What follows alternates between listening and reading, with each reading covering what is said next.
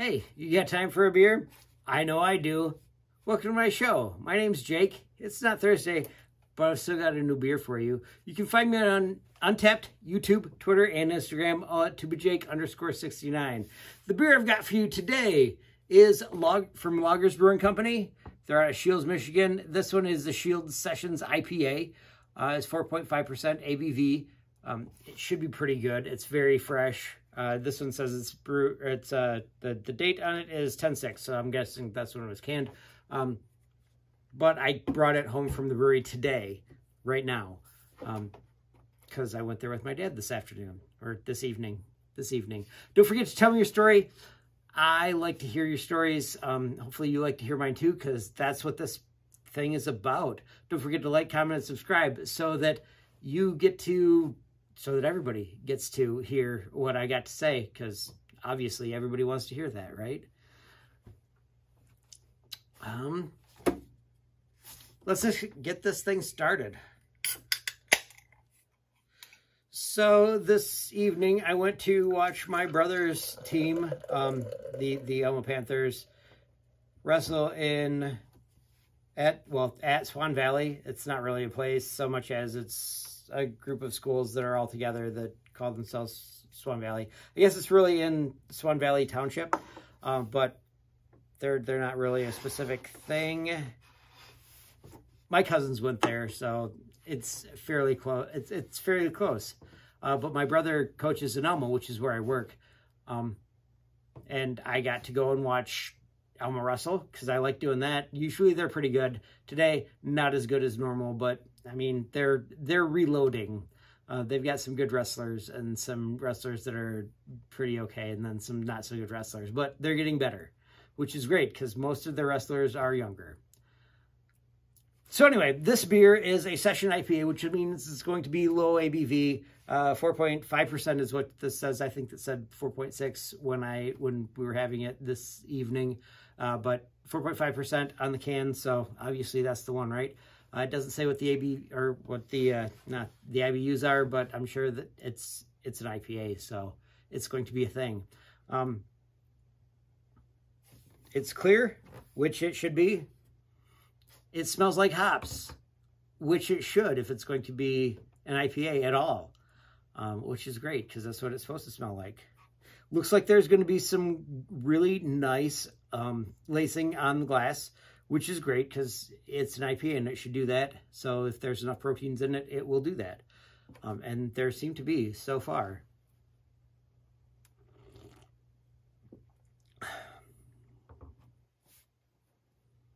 It tastes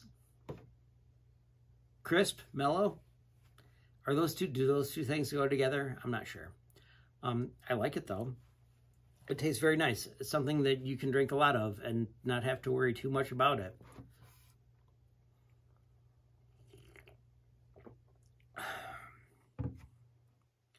Is it anything special? Tastes like a number of IPAs that I've had before. The lighthearted, the all-day IPA,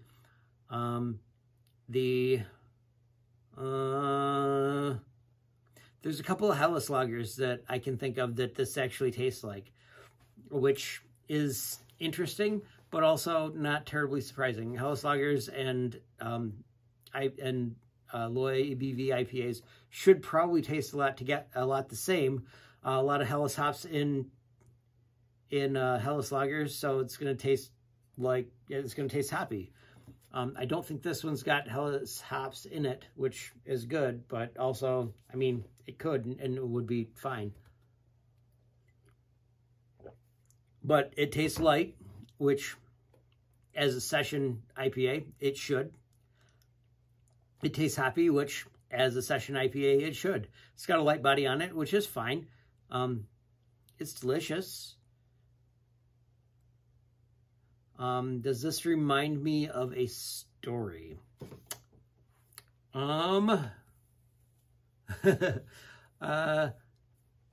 So my cousins went to Swan Valley, which is in the school district that this brewery is located in. they were very good athletes. Very good. My one cousin was named All-State in softball, and the other one got All-State in baseball, and I think he got All-State in basketball also. They were very good. I wasn't that good. I think my sister got All-State softball, academic All-State softball, because she got a lot of really high grades and played softball her senior year. I don't think either of those cousins got All-State, academic All-State. They're very good people. Just they didn't get great grades. They played very well at their sports, though. My dad and I were looking for pictures of well, because my one cousin won a state championship as a baseball player there, and we couldn't find a picture of the team to go with their state championship trophy, which I thought was weird. Like, there's no, like, on the label on the bottom, there's no etchings on it. Like, it doesn't say coaches, it doesn't say players,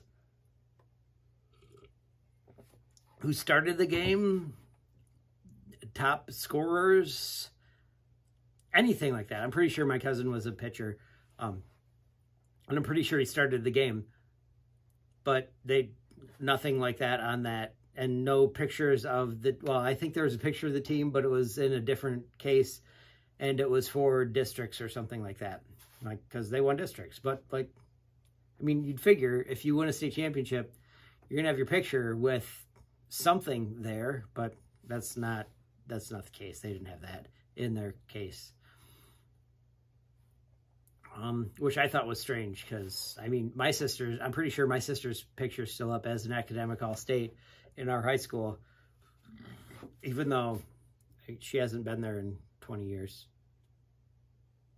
Yeah, 20 years. I'd kind of almost be surprised if my brother didn't get academic All-State also. Because at the very least, in his senior year, in football, he was at least that good.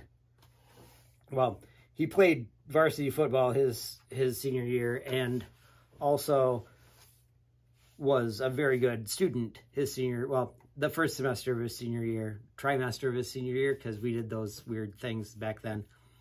But a very good student, and then also a pretty good football player. Actually, I think he got all conference. Actually, the reason that he got all conference was because he blocked a punt against Elma and then scored a touchdown. And everybody at Elma was like, "What? You don't think this guy's really good?" Because, well, I mean, he was a very good football player, but like overall football player, not like specifically football player, that he was good. Like, he could play any position on the field. Quarterback, center, all of it. Defense, linebacker, defensive tackle, defensive end. He could do all that junk, but that's not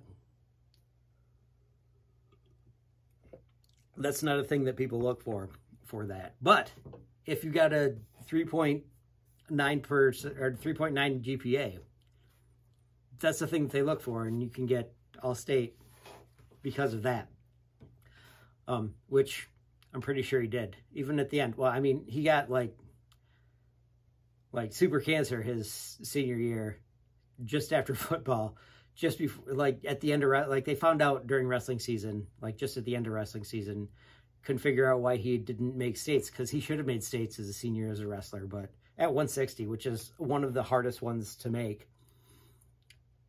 But he did not, because he kept getting gassed.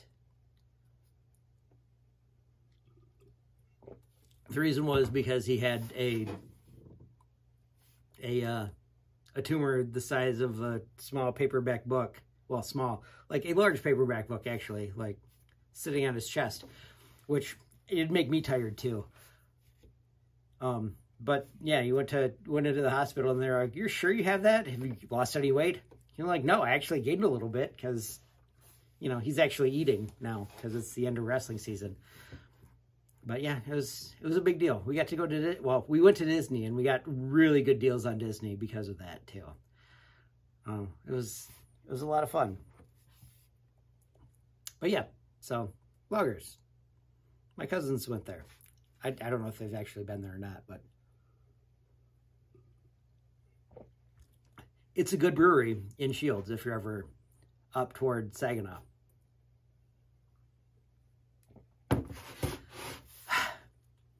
So anyway, I've got a quote for you. My quote is from Lin-Manuel Miranda. You may or may not know him. It's got a lot to do with Hamilton and Moana. He said, "You are perfectly cast in your life. I can't imagine anyone but you in the role. Go play. You're you. Nobody else can be you. Go be you. Please do that." I think it's great. Don't forget to like, comment, subscribe, because I like that and it makes me feel important. You can find me at Untapped Twitter, YouTube, and Instagram, all at TubaJake_69. Tell me your stories. I like to hear them. Hopefully you like to hear them too, because I'm going to tell everybody everything. So go ahead and do that. I'll see you next time when you got time for a beer.